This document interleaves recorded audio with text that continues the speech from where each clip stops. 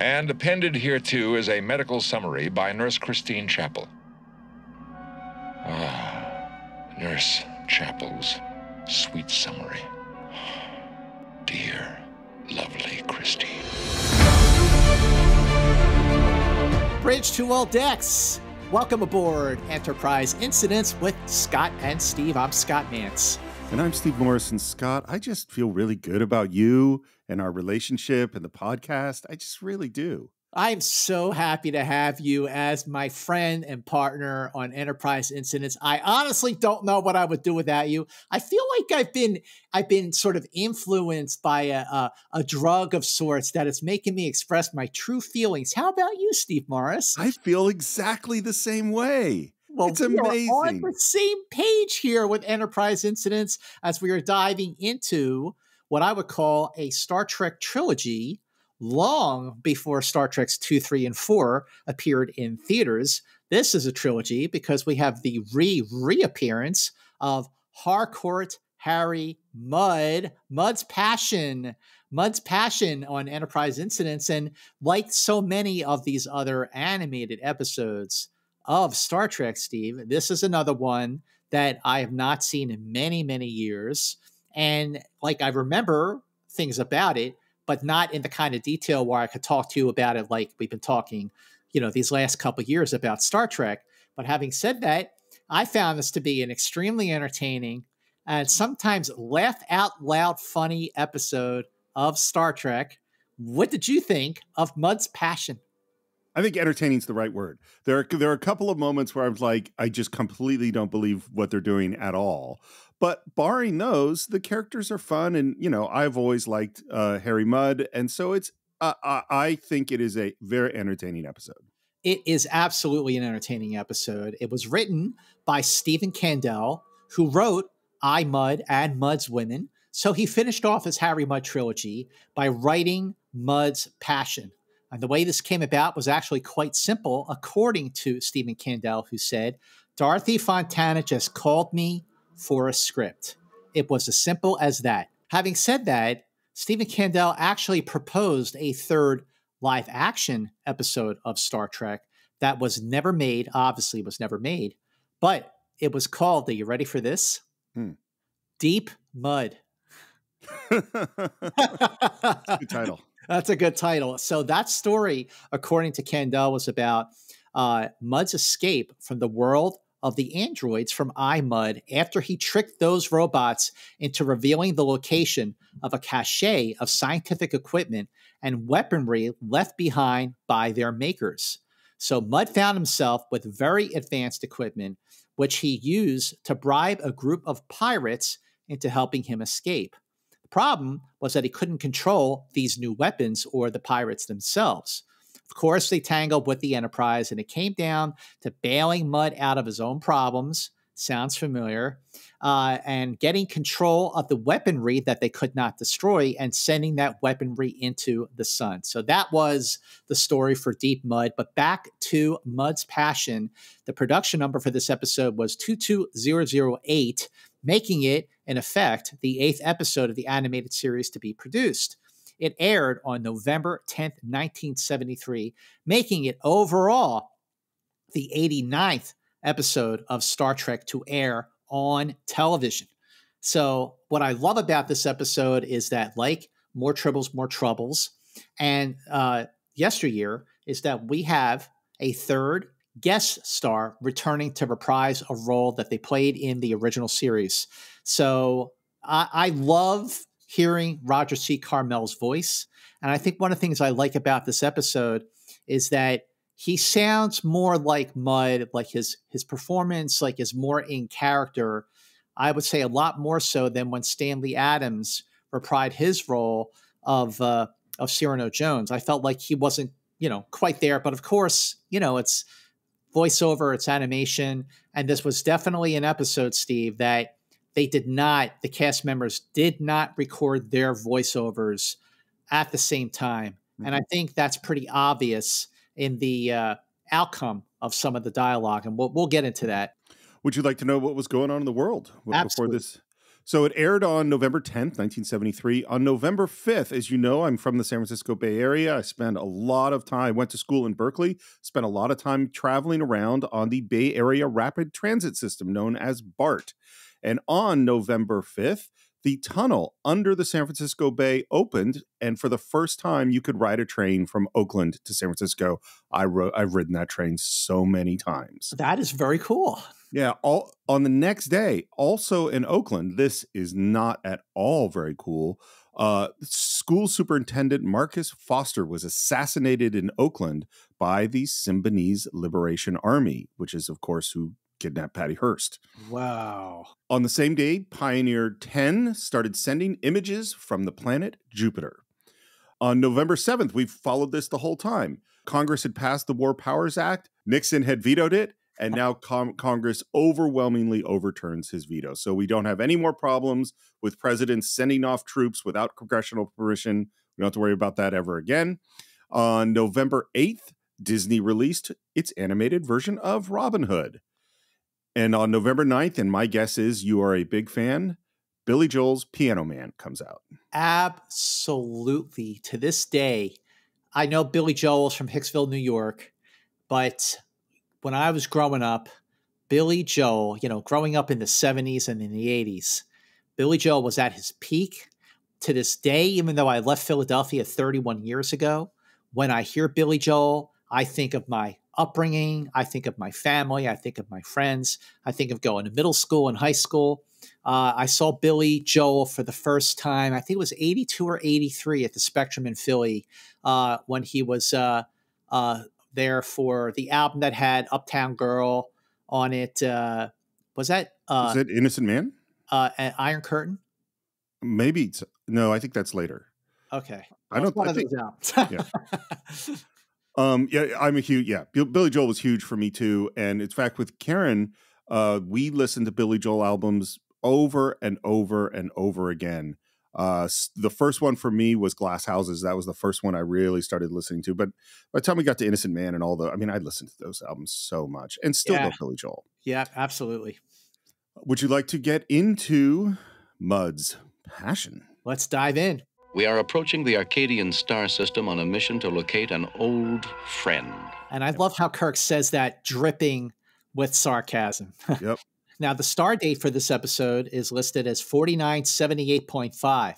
So that puts the adventures of Mud's Passion between the original series episodes, The Paradise Syndrome and The Children Shall Lead. But there's a caveat, Steve, because also in between those two episodes is Day of the Dove, or at least in production order.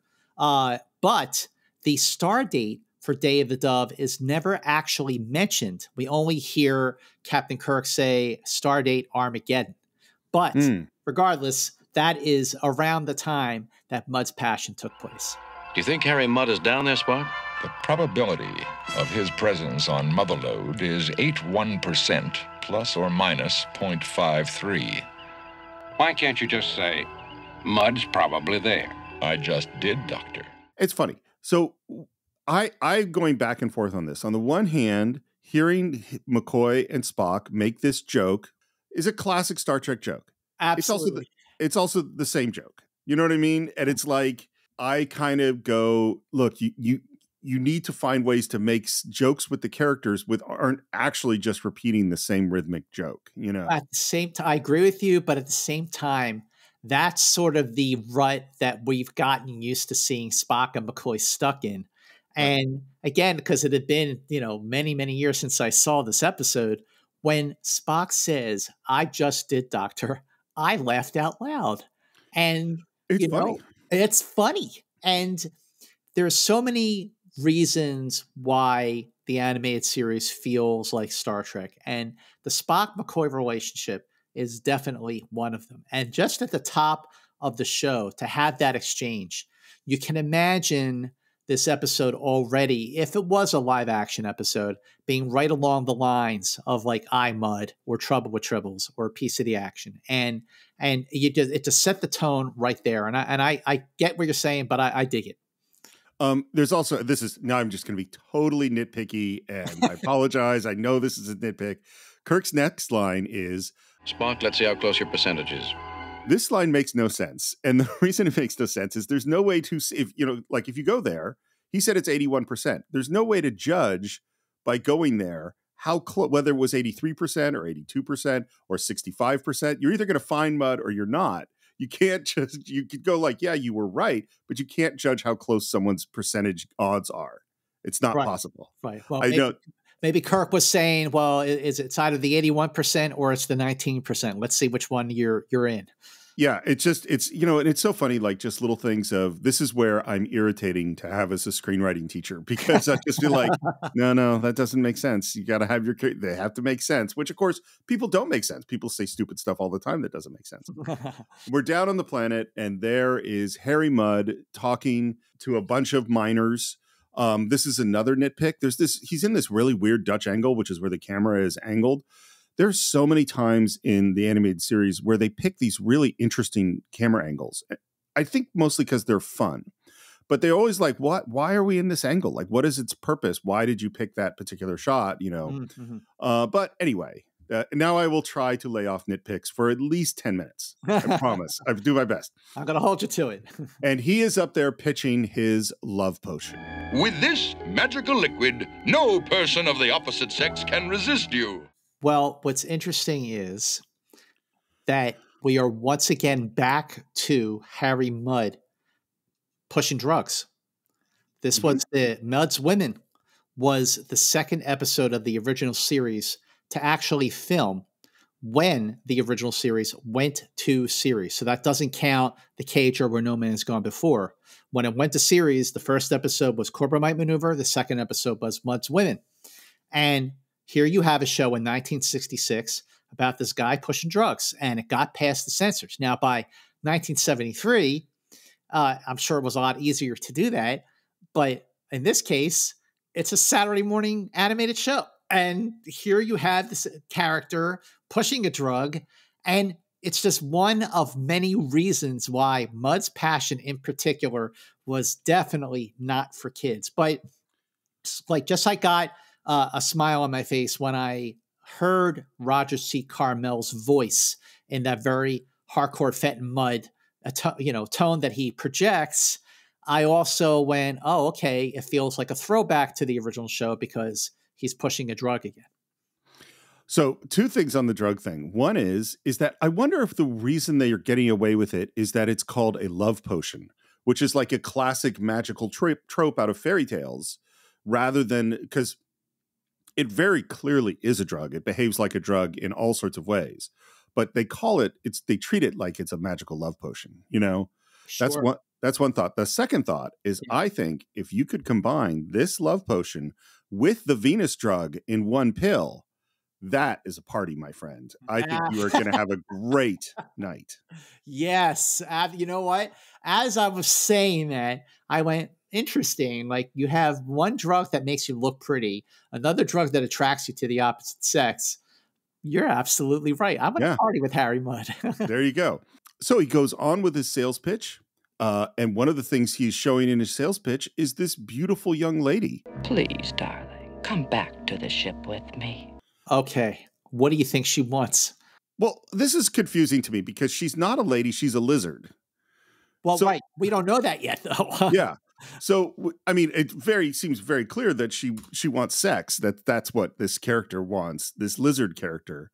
But I find this thing a bit confusing, I will say. It is a little confusing, but I thought, wow, in a 1-2 punch of seconds, I said to myself, this episode is not for kids. And then when she goes, come back to the ship with me, I went, man, this episode is definitely not for kids. Are you aware that Harry Mudd is tricking you via an illusion? What? And then Spock fires the phaser at this woman, and she becomes a lizard. The so-called girl is a Regillian hypnoid projecting a simple illusion. A couple of questions about this. Yeah. Is this lizard a sentient being? I think it is. If the lizard in the human form was able to say, hey, let's go back to the ship, then even though you're turning the lizard, the human back into the lizard, it still has the sentience, the intelligence, the self-awareness of it. Sure. Does getting hit with a phaser on stun hurt? Maybe it hurts enough where it weakened the lizard creature that it couldn't keep projecting the illusion. I just think it's weird that Spock just shot somebody, who we said is a sentient person. He literally just shot them. Unless if Spock had encountered a Virgilian hypnoid being before and knew exactly what to do to get it back into its natural state. Sure. I'd still just go, he just we've beamed down on a planet where we have no jurisdiction and shot somebody. It seems kind of weird. It's also weird to me, by the way, is that what we later find out is that Harry has gotten this lizard creature to project an illusion because he believes that the drugs that he's selling are fake and don't work. But they're not fake. They do work. Right. And so this whole thing is sort of a bit odd. But once the crowd sees that this was an illusion, they all start getting angry. I surrender myself. Free will, the mercy of the law. And then Spock opens fire again and manages to create this huge, stone barrier to protect them before they beam up. It's interesting. Like, wherever Harry goes, he just causes trouble. He pissed off the miners. Again, we're dealing with miners and Mudd's women. And now you're dealing with miners and Mudd's passion. So whether or not it was deliberate, maybe there was something to Stephen Kandell's idea to kind of bring Harry full circle. But, we talked about this when we were doing I, Mudd, that for a little while there when they were, developing the story for Star Trek IV, The Voyage Home, Harry Mudd was going to be in that movie, but then he had passed away before it went into production. I just think it's funny that we come down on this planet where we have no jurisdiction. Spock shoots this person on the stage and then does huge amounts of property damage to this planet. And then they just say, see ya, and they leave. Maybe that's why he did that, because the Federation doesn't have any just jurisdiction there. And if they did, he probably would have been abiding by the laws of the Federation. But because, anything goes, anything went. I thought we left you on the robot planet, Harry, permanently. Never underestimate the spirit of Harcourt Fenton Mudd. So here's the thing. So first of all, Harry is back on the Enterprise for the first time since Mudd's women, because in I, Mudd, he never set foot on the Enterprise. He was down on the planet. So remember when we are first introduced to Mudd in I, Mudd at the end of Act 1, right? Yeah. And then, but then in the beginning of Act 2, Mudd starts to fill Kirk in on how he got off the planet of the miners. So now we have Mudd telling Kirk how he got off the planet of the androids. And again, this feels like every time we would see Harry Mudd, if this was like an ongoing thing, he would fill Kirk in on how he got out of that last, problem. Right. And it's a, again, this feels not so much like Star Trek, but it definitely feels like an I, Mudd continuation. Well, this is why I brought up the nitpicky thing at the beginning of Kirk and of McCoy and Spock doing a very similar joke we've heard them done before. This one where he says, I borrowed a vehicle, stole a spaceship. That is exactly the same rhythm we had in I, Mudd, which extends even longer. And this one I really like. And maybe it's because it's like, this is, okay, we're referencing the same joke and kind of doing it again in a new way. And I'm trying to figure out, is there a reason that this one I'm totally happy about, and the one with Spock and McCoy is starting to sort of wear thin on me? Okay. And I don't have an answer. It might be because, Spock and McCoy are main characters, and we've done those jokes an awful lot, where this is only our third time seeing Harry and only our second time doing the joke. But it is fun to bring back an old bit when the old bit is really well done. So I don't know. I'm wrestling with this as I'm thinking about it. Morris, maybe it's because when this bit was done in I, Mudd, it was between Harry and Kirk. That's true. Now it's done between Harry and Spock.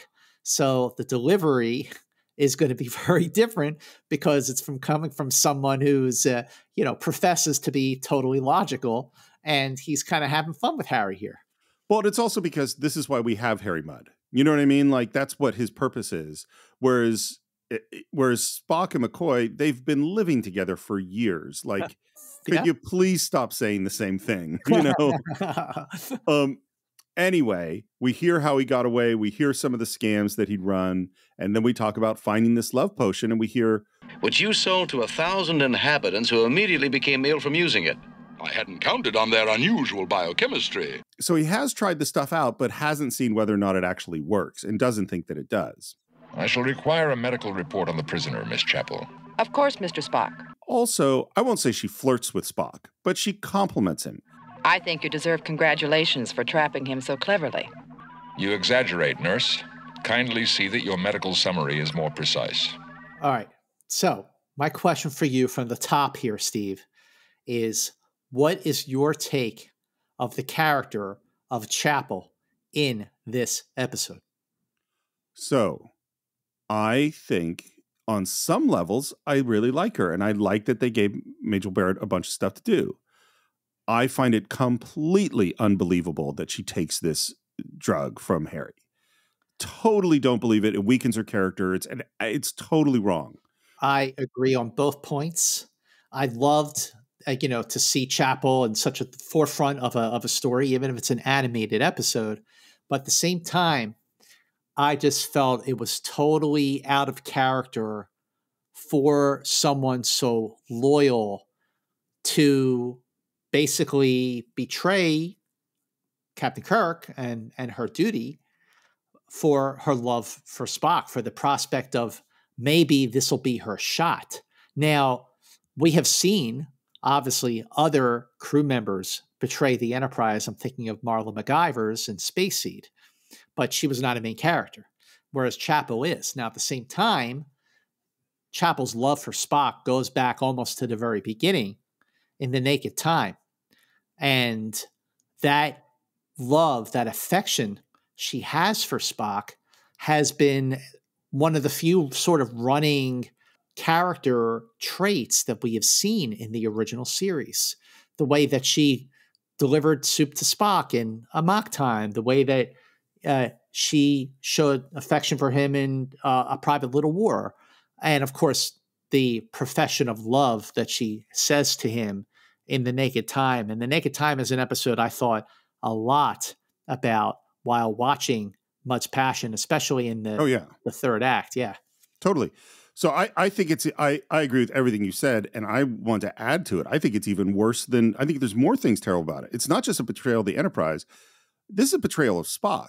It is a terrible violation to dose someone with some drugs without their knowledge. And from what Harry's saying, it's permanent. So you're making a permanent change in somebody's character to get what you want out of them. I mean, it's a really terrible thing to do. She's a scientist. So the idea that she's just going to take an untried, drug that she knows nothing about, the only thing she does know about it is it comes from Harry Mudd, who's a scammer. Yeah. Who's a liar. Right. So it is stupid. It is evil. There's absolutely no reason that I would ever believe that Nurse Chapel would do this. And if she doesn't do it, then we don't have an episode. So that's why they. Well, regardless, it is a serious lapse in judgment on her part. But having said that, I agree with everything you said. And it does make for an episode that I found to be much better than I remembered it being. One thing that's also happening is Harry is trying to convince her to take this drug is that on the bridge, we hear that we are, charting an uncharted star system.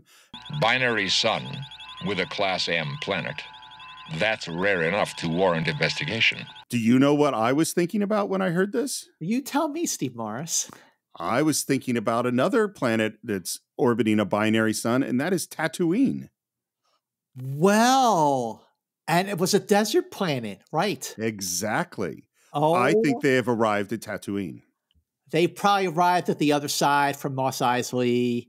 And, and they're big, weird monsters living on this desert planet. I'm sold that this is Tatooine. See, I love that that's what you thought, because that's not what I thought you were going to say. Oh, what did you think I was going to say? I thought you were going to say, a Class M planet circling a binary sun that warrants exploration. You were going to say, I'll bet Scott is excited to see the Enterprise doing its actual mission of exploring a strange new world, in which case you would have been absolutely correct.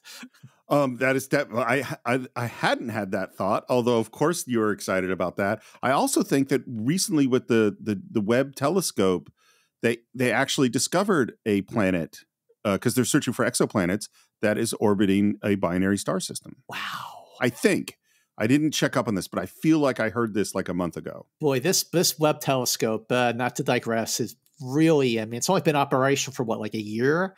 It's extraordinary. The images, the discoveries, just already. I mean, just imagine when this thing really gets going and hitting its stride. We're really going to see and hear about some really incredible stuff. It's been awesome. Go to space.com and you'll see all the reports that are coming in from the Webb telescope. And as we're ending Act 1, Chapel has begun to consider it, and now she says, Not that I believe you, but, well, I suppose I could analyze it. She hasn't agreed to take it yet. We come back in Act 2. Laboratory tests would destroy it, my dear. Why not test it the way it's meant to be used? And this is where both you and I totally disagree with this, but he does convince her. She breaks the thing open. It affects her. She kind of falls into Mudd's arms. Yep. And as she does this, she tries to get him back in the brig, but Harry has stolen her phaser, and he's stolen like a key card. And I had to look up, when did key cards get invented? They started being used in 1975. So this actually predates that. The idea of having a card to unlock something. Look at you, Scoop Morris, finding up. This is great. I love that. But again, Star Trek a little ahead of its time, not by too much there, but that's very cool. I just didn't realize that they had IDs on the Enterprise. I thought that was super interesting, and I also go like, again, this is where it doesn't all track perfectly and make sense. Harry steals this love potion, and he gives it to one group of people and it makes them sick. We don't know that anybody showed any signs of falling in love. Right. He believes that it totally doesn't work. If it totally doesn't work, why use the actual love potion? He'd be using anything if he thinks it's just fake. He has a fake lizard to pretend that it works. Then he tries to convince them that it works.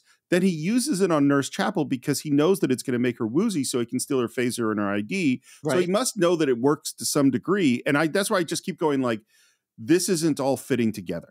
Actually, the way you laid it all out is exactly why it is fitting together, because the potion does something. It does something. He just doesn't know if it's going to do what he says. And he's like, the bill of goods he's trying to sell, he doesn't know if he's selling that right bill. But everything, the way you just laid it out, was perfect. And actually, the story makes perfect sense because of the way you just described it. So thank you for that. I don't think that it does exactly, but I'm glad that I clarified it for you. Chapel goes to Spock to deliver her medical summary and basically kind of stumbles into his lap. All right, I love this moment. She falls on his lap. I mean, this is an animated show. I mean, I'm trying to imagine what this would have been like if it had happened in a live action show. But for her to fall on his lap, and I just sort of I froze the image on my TV, and to see Chapel sitting on Spock's lap is pretty funny. It's cute. Oh, sorry, sir. Are you injured, Miss Chapel? No, I'm fine. Are you feeling all right? And she's really fishing for the effects of the drug. Wouldn't you like me to, well, stay? That would be illogical, Miss Chapel. And I think Majel Barrett is great as she realizes that this thing isn't working, and in a very hard voice says, yes, it'd be stupid. Because she's pissed at herself for falling for Harry's BS.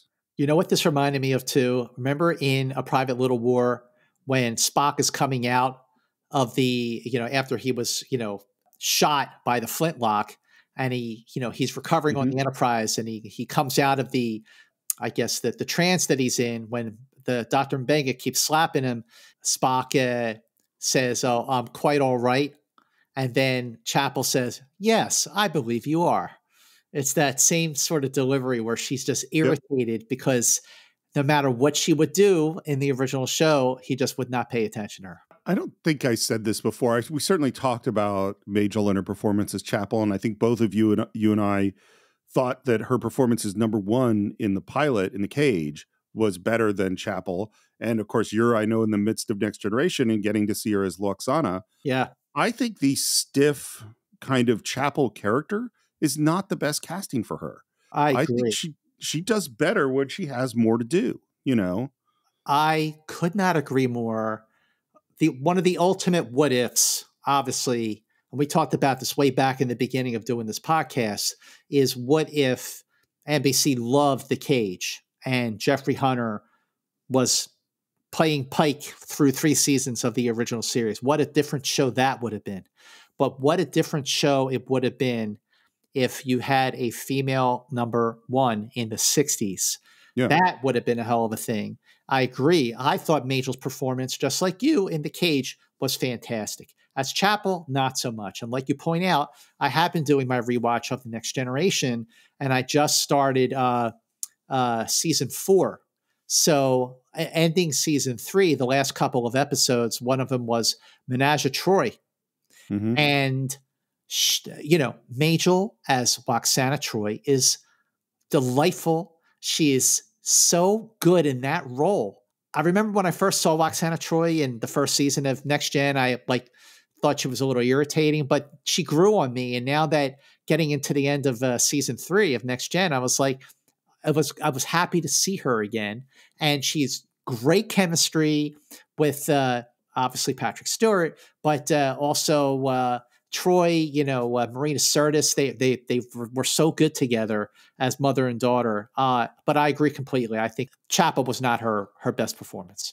Well, and it's because of what they give her to do. It's like, oh, you're stiff, you're lovelorn, you're you know, there's so much where she's just, yes, doctor. You know, there's just a lot of that's not that interesting. By the way, I think she is having a ball being Loxana. There's so many. Loxana is such an irritating character for me. I mean, she's just a real, which is her job. That is correct. She's supposed to be irritating, but man, she is irritating. Yeah, sure. And my grandmother, my mom's mom, kind of a Loxana kind of person. So I think I have some flashbacks to growing up with that. Anyway, she's now pissed off. She goes back to the brig to find Harry, realizes he's gone, realizing her phaser's gone. And we see Harry use that card to enter the shuttle bay.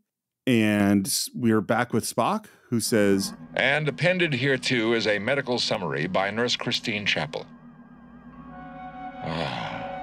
Nurse Chapel's sweet summary. Dear, lovely Christine. Delayed reaction, but the effect of the love potion is taking effect on Spock.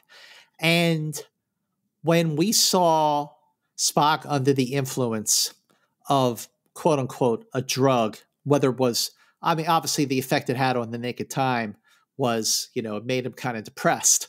But the effect of the spores in This Side of Paradise, which is one of his very best performances, Leonard Nimoy's, you know, with regards to the animated series, you know, we're at the point now where, for the most part, they were recording their dialogue separately. And because of that, I feel like Leonard's performance when Spock is under the influence of the love potion could have been better. I mean, it's okay. I mean, it services the episode as it is, but could have, you know, gone further with it, you know, but there's only so much they can do when they're not acting off of other people. Yeah, I think that's part of it. I also blame the writing. I mean, it's just because all they do is have him say lovey things. Yeah. You know, like they don't have him, and he's not with Chapel, and he's not, I mean, you know, it's fine, but it's, to me, a lot of it just goes back to the writing. We have this really quick cut, which I think is pretty cool, to Mudd getting a chop on the back from Nurse Chapel, who knocks him down and gets the phaser. Hey, it's pretty cool. Yeah. On the bridge, Spock says, Captain, Doctor, I wish to report a number of very strange emotions. What? By the way, they don't pay nearly enough attention to the fact that Spock's acting so weird. And we're back with Mudd. You are implying the potion was not completely successful? Oh, no, it was. I made a complete fool of myself. See, I think Majel's great in this because she's got something really to play. Yeah, which is absolutely. Embarrassment and anger. You're the same fraud you've always been, Harry. I don't know how I could have believed you. And of course, Scott, you and I agree. We don't know how we could believe We him. agree completely, yeah. She argues. He tries to get away. She fires, misses, and crystals that were in his hand fell to the ground and gets sucked up into the vent. You know where that's going. I do. Yep. And he then grabs her wrist and says, Sorry, Christine, but I shall require a temporary hostage. and up on the bridge, we realize Mudd has taken a shuttle and that he has Christine. She's in danger, my love. Now, what's missing here is the live action reaction shot from Kirk and McCoy, which would have been speechless, utter shock, especially from McCoy. And they have reaction shots, but they're the same animated shot. We've seen him before. Yeah. So that's a shortcoming, but we get the idea. We get the picture. But the other thing that's missing is that they don't immediately go the love potion. Like they should have. Like the behavior is really clear. They should have figured this out. We're on the shuttle. By the way, I think the interior of the animated shuttles looks really cool. Oh, yeah, it does. Because, we're used to just seeing like the one shuttlecraft, the Galileo, that was all back in the Galileo 7. That was the only, those shots of the Galileo shot for the Galileo 7 were the only shots of a shuttlecraft used in 3 seasons of Star Trek. So to see different designs of different shuttlecraft in the Enterprise hangar bay, this is one of the areas where the animation actually does help the show, because you can have fun with different designs, different starship designs, which we will see in episodes to come. Well, and the interior of the shuttle that we'd seen on the original series is really simple. It's very kind of blank walls. And the interior of this shuttle is really cool. There's all sorts of stuff going on. And there's a big window to outside instead of like this little slit at the top that slides down, like you see in like Metamorphosis. I can't stand the thought of any danger to her. To the woman I love. They go, love? Spock? And Kirk just goes, well, then I'll transport down with you. But it still doesn't go, the love potion, remember? Yeah. Yeah. And then Lieutenant Imres, her nose twitches, and we see gas coming in through the vent. And it immediately, I think, starts to affect Mr. Scott, who sighs. And the camera kind of pans around the bridge, implying, they're all going to get infected. So they kept showing shots of Maress, and then it occurred to me, why isn't Uhura in this episode? No, it's a good question. Yeah. Well, did Uhura lose her job as the communications officer? Because for the last many episodes, it's been Imres in all of them. Well, there were a couple where she was the relief, like when in Once Upon a Planet, Uhura was down on the planet being held by the computer running the Shirley planet. Right. And Maress was the communications officer on the Enterprise. So maybe she was just off duty and then Maress was her shift. But that is the end of Act 2. We're back in Act 3. And we're in the transporter room, and Spock is just raring to go. McCoy enters. He's got the crystals, and he says, A number of these were broken against the ship's air system grill. Lucky for us, they don't work. And I'm like, have you seen Spock? Like, you really know? We talked about Kirk being the observer and being so smart and picking up on everything. It's like, dude, pay attention, man. Yeah, he's a little thick in this one. Yeah. Not getting it. And then there's a really weird just pause in this because they haven't beamed down yet. We hear from Imres that the shuttle has landed. And Scotty says, and the captain's in transports about it with our ever-loving Mr. Spock. And Imres looks at him and says, You're funny and very attractive for a human. So first of all, again, you have Maress hitting on Scotty. Yeah. So now, in addition to having an episode with drugs, in an episode where a woman is propositioning Mudd go back to the ship so they can do something, alluding to what, now you have Maress, this cat-like feline alien life form, hitting on Scotty, and you have interspecies love. Yeah. Again, definitely not for kids. Yeah. The other thing I picked up on watching this episode is at one point, Maress says, coordinates relayed to transporter room 4. So I'm thinking to myself, was there a prior episode of the animated series or even the original series that referred to more than one transporter room on the Enterprise? I think so. I feel like we've heard that, but I couldn't tell you which episode it was. Yeah. I'm sure Enterprisers listening will be quick to correct me on this. Yeah. I know this is not the first episode, but I really took notice to this because, wait, transporter room 4. So let's say there is at least 4 transporter rooms on the Enterprise.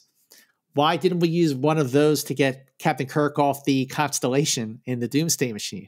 Or, right? Or why didn't we use one of the other transporter rooms to beam Sulu and the landing party up to keep them from freezing to death and the enemy within? You know, I start thinking of like, well, what about this? And what about that? Well, it's so funny. I remember I used to watch the original Superman TV show with George Reeves. George Reeves.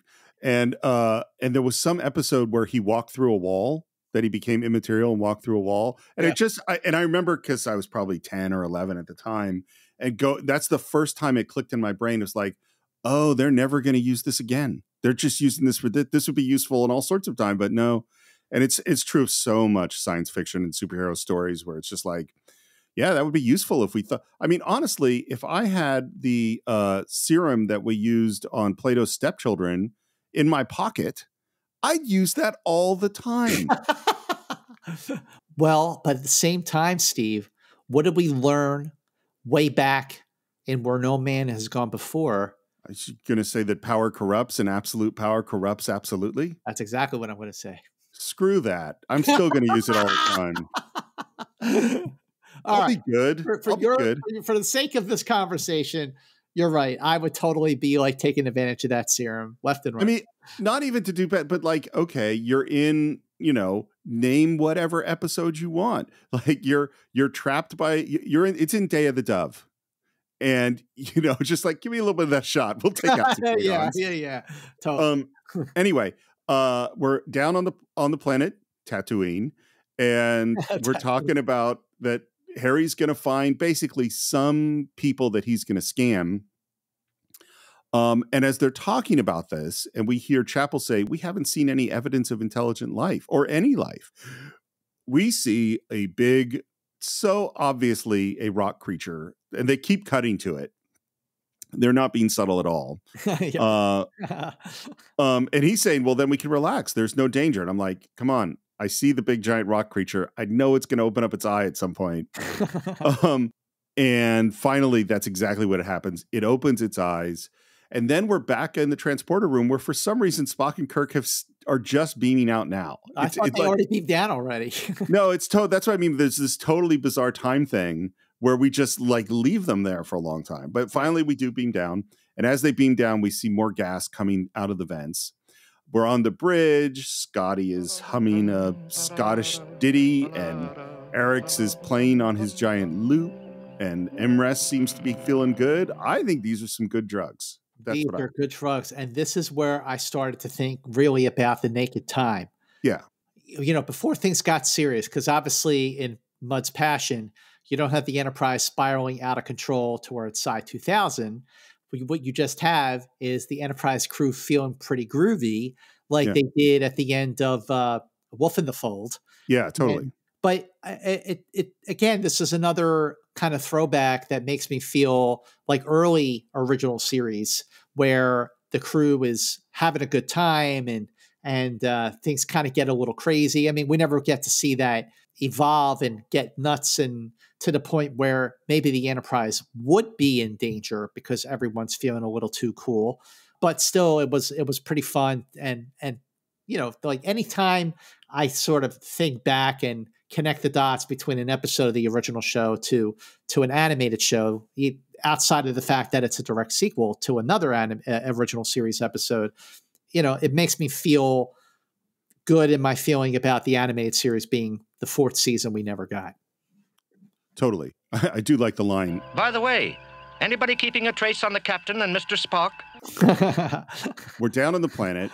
Spock's boot sinks into the soil, and Kirk grabs him, and Spock says, Thanks, Jim. It's good to have a friend like you. Strange, that's the way I feel about you, too.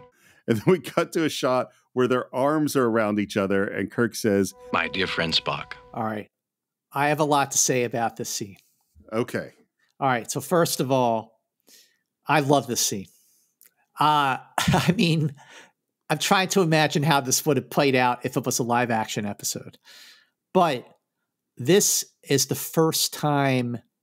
Is this the first time where Spock and Kirk have referred to each other as my friend? Because we have heard Kirk refer to Spock as his friend, like to McCoy in Amok Time, and to the Commodore who's on the Enterprise in Galileo 7, he says, I can't leave those people stranded out there. They're my friends. But in the original show, I mean, obviously in Star Trek II, you have Spock say to Kirk, you're my first officer. You are also my friend. I have been and always shall be yours. But here you are saying, have the culmination of this 5-year mission, between these guys.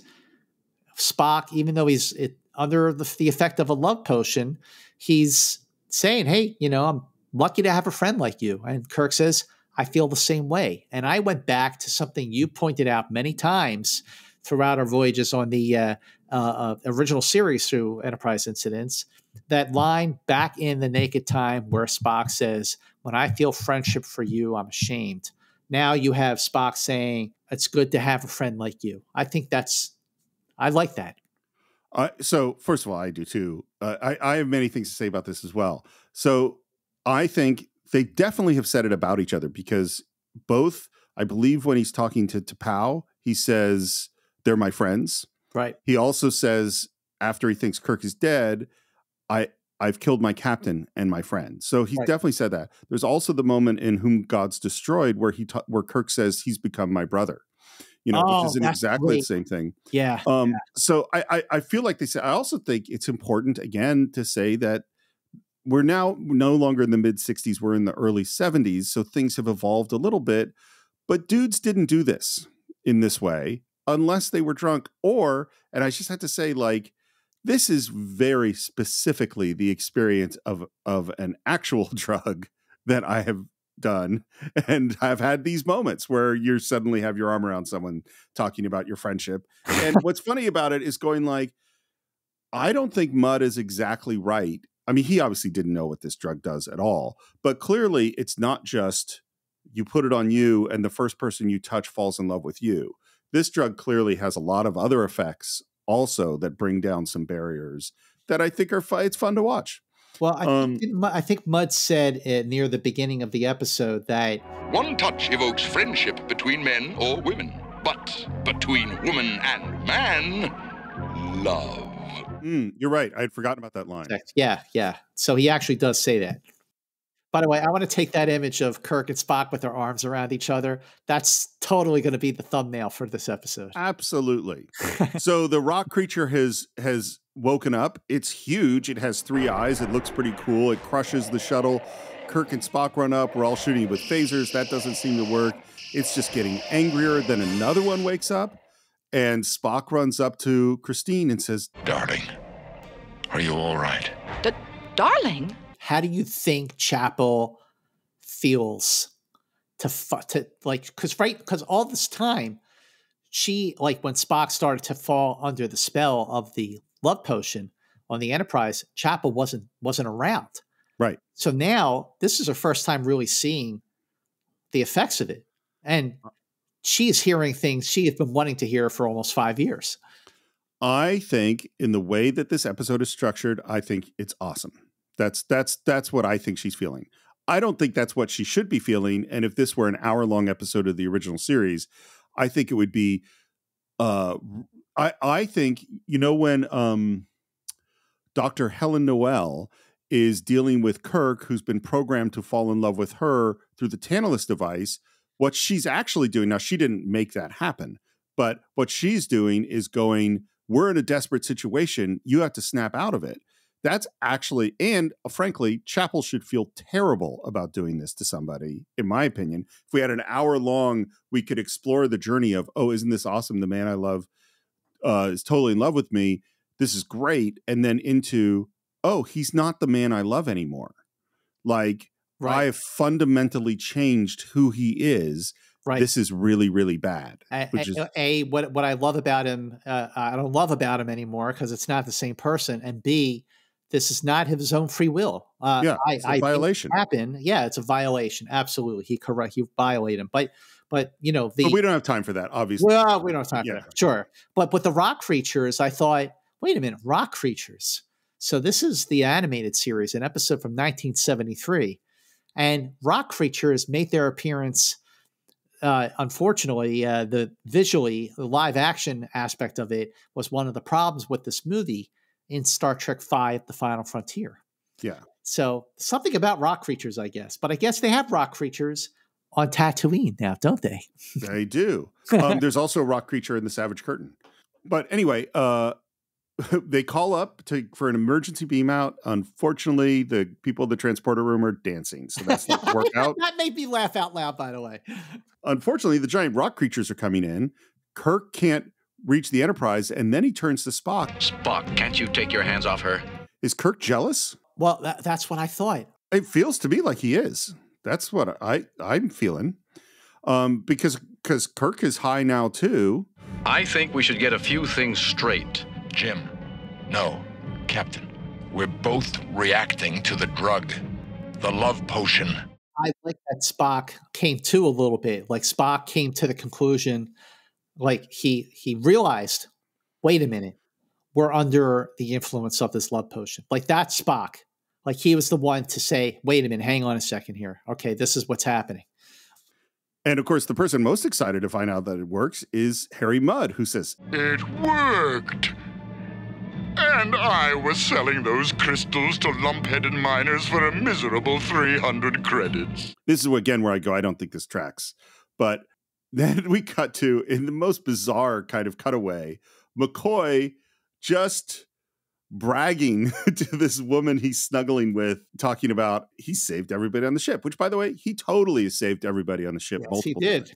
Many times. If the Enterprise, I love it, he says, if the Enterprise had a heart, I'd save her too. Aw. Now let's talk about your heart, my dear. You know what would have been really good if DeForest Kelley delivered these lines with that Southern accent he gave McCoy. Oh, yeah, he should have. Yeah, but they weren't thinking. They weren't. Again, it was probably by himself. No one said, "Hey, remember this side of paradise?" That would have been awesome. Maybe we can distract them. That is an outstandingly stupid idea. That was like the third or fourth time I've laughed out loud while watching Mudd's Passion. For that reason alone, I kind of love this episode. Well, and it's so funny because we sort of talked about this with Spock. I am sure he's had the thought, that is an outstandingly stupid idea many, many times over Kirk's ideas. Yeah. And never said those exact words. Harry, do you have any of the crystals left? 2. So they're going to use the crystals on the giant rock creatures? These little teeny tiny little crystals. Seems real. And they're made out of rock. Like, why would you think this is going to work? And then we cut up to the Enterprise where everyone's now passed out or laying around or looking very much worse for wear. And Scotty says, "Oh, I've got a hangover to shame all previous hangovers. And I did not touch a drop of scotch." Okay. So like I pointed out many times already during our deep dive of Mudd's Passion, this is not an episode for kids. So now you have Scotty talking about a hangover from drinking too much scotch. Again, that is not the kind of message you want to give across to kids watching a Saturday morning cartoon show, even if it's Star Trek. So we've said this many times. Star Trek was not for kids. The animated show, not for kids. It's not. Well, except here's where I have to push back. When did you watch it? I watched it Saturday mornings. When you were a kid? Yes. Did you like it? I didn't. I did like it, but some of the things. Well, that's a good point because some of the things that I'm alluding to that are not for kids. When I was a kid, I didn't get them at all, so it didn't matter. I mean, think about like watching Bugs Bunny episodes or Simpsons episodes. There, if you're a kid watching those things, there are a million references that you're not getting.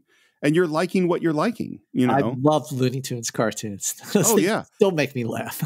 They're great. But I didn't know like that was Humphrey Bogart or that was a reference to, something going on in the world. I didn't know about, I mean, like there's the episode with the penguin, which is all Treasures of the Sierra Madre references. Like I didn't know that watching it then. Can you help a guy down on his luck? Yep. Hit the road. And I like too that now that we're in the hangover phase of these drugs, Imres and Scotty are no longer into each other. And they do finally hear from Kirk. And we realize, but for some reason, it still takes them a long time to beam up. Maybe the transporter room people are still dancing. And they toss the crystals at the creatures and they end up in one of the creatures' mouths. And I just think the whole way that this is handled in terms of an action sequence doesn't work. Yeah, I don't understand what the hell's going on. Not well directed, I would say. Well, and I go like, well, did the crystals have an effect on the creature or did it not? I can't tell. Can you?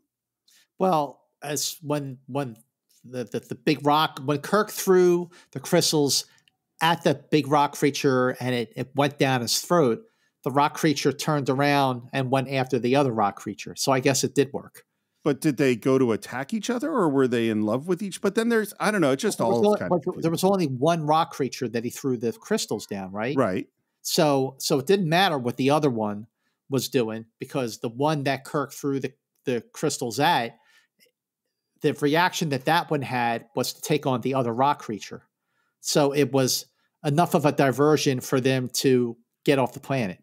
Sure, but this is a love potion. So did it work as a love potion? I don't know. It just doesn't. I have no idea. It doesn't make sense. And the action sequence, there's like this moment where Kirk is just standing between the two giant rock creatures, not doing anything. And I'm like, go for cover or something. Like it's not a well done sequence. Yeah. But Kirk also does do a roll, which is a classic Kirk move. And we do manage to get away. And then we're back with Spock and Chapel. And Spock offers to help her record the confession. And she says, with a lot of asperity in her voice, You'd be the last person I'd choose. Because now the love potion has turned to a hatred potion. All right. So the love potion has worn off. And now it has had the opposite effect where a few moments of love are followed by several hours of hatred, or as I like to call it, withdrawal. Yeah. Yeah, that's how drugs work. Think I'll get rehabilitation therapy again? I can guarantee it. Well, that's all right. I just hate to leave you all. All my loved ones.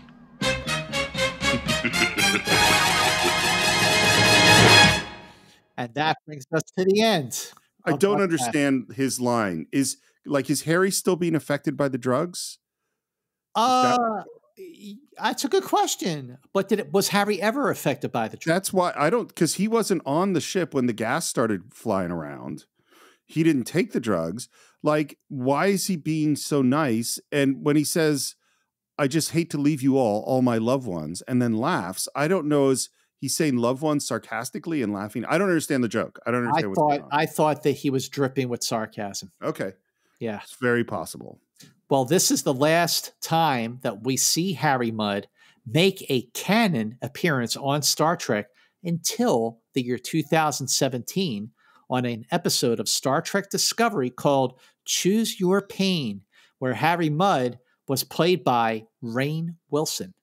And, well, when it comes to Star Trek Discovery, all I'll say is Choose Your Pain was actually a really good episode. Okay, there you go. I found this to be a fun episode. I think there's a bunch of stuff in here that doesn't track perfectly in terms of what the love potion is and what does Harry know. And I think there's an absolutely terrible character choice from Nurse Chapel, which if she doesn't make that terrible character choice, we don't have an episode. And it does have some fun, cute stuff. I definitely think this is one that could have been really interesting, expanded into an episode. And I'm going to go back to the combo. I'm going to add to it now. The combo of the Venus drug with this love crystal and the powers from Plato's stepchildren would really make for a good party. That would be an awesome party. I would never leave that planet if I had that drug. I had a lot of fun with this. I think I like this more than Once Upon a Planet because, like I said, I laughed out loud quite a few times. Right. And rediscovering these animated episodes, this has been one of the joys of it. You know, I never really had a desire to go back and rewatch Mud's Passion, and it was not one of the ones I was looking forward to rewatching when I knew that we were going to move forward and cover the animated series. But in watching it, I love that it completed a Harry Mudd trilogy for the original series. I love that Roger C. Carmel reprised his voice, and his VO performance was actually quite good and in line with the character he played twice in the original series. There is a lot to sort of connect the dots with the relationship between Spock and as Nurse Chapel. And it's almost like a role reversal from what we saw in The Naked Time. Because in The Naked Time, you know, Chapel falls under the spell and Spock is like, no, I'm sorry, I can't do this. And now this time around, Spock is the one who falls madly in love. And first Chapel's like, hey, I'm down with this. And then she realizes, you know, she's not. But it's there's a lot to really like about this, you know, despite the shortcomings that we've talked about many times with the animated series. I feel like this one succeeds more than it doesn't, and it was very entertaining, and I really enjoyed it. So that's what we think of Mud's Passion. Of course, we'd love to hear your thoughts, maybe on our Facebook page where you can search for Enterprise Incidents. Maybe you like Twitter where it's Enter Incidents, or maybe you like all those pretty pictures on Instagram where it's Enterprise Incidents. Please subscribe to the show if you haven't already. You could do so on Apple Podcasts, on Spotify, on Overcast, on YouTube, on a whole bunch of other places. But if you are on Apple Podcasts, a review makes a huge difference. The reviews, Scott, are always excellent, but they kind of slowed down lately. And I think we could probably do something to remedy that situation with you leaving your review. And if you want to support the show, right in the show notes, it's now Spotify Podcasts. You can click on the link there. It'll take you to the Spotify podcast page where you can support Enterprise Incidents for as little as 99 cents a month. But $9.99 a month is a much, much better amount as far as I'm concerned. We do work really hard on the show, and we could definitely use your support. And if you want to reach me, it's SR Morris on Twitter, SR Morris1 on Instagram. And if you're interested in love potions on the Cinephiles, there is the film Excalibur, where Merlin uses his magic to make Igraine fall in love with Arthur's father, Uther Pendragon. Scott, how would people reach you? You can find me on Twitter and Instagram at Movie Mance. That's nice and easy. And I just want to second what Steve Morris said about leaving a review for us on Apple Podcasts. Those reviews sure do mean a lot to us. We love to get your feedback. And if you have been meaning to leave a review for Enterprise Incidents, but just haven't had the time, or it's the end of the episode and you kind of click right off and just move on to the next thing, please do take a moment now, head over to Apple Podcasts, Enterprise Incidents with Scott and Steve, and leave us a review. We've been doing this now for more than 2 years, and we are loving every minute of it, and we sure do love your support. Please share Enterprise Incidents on your social media pages to help more people find us.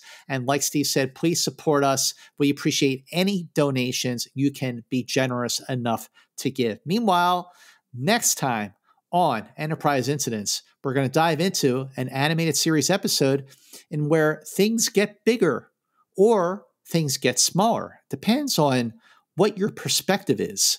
But if your perspective is that you're one of the crew members on the Enterprise, everything's getting a lot bigger because you're getting a lot smaller on the Territon Incident. That is next time on Enterprise Incidents. I'm looking forward to this one. I have fond memories of watching that one. That's a very easy one to remember. Can't wait to dive into that with my good pal, Steve Morris. So please join us. And until next time on Enterprise Incidents, please keep going boldly.